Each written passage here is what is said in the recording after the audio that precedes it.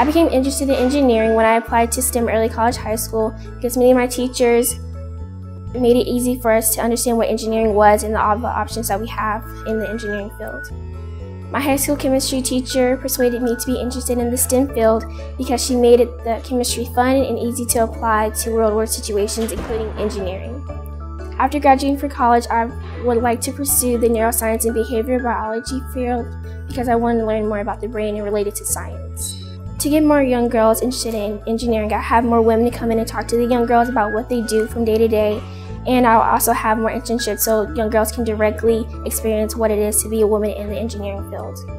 What excites me the most about attending STEM is I can earn college credits while I'm still in high school.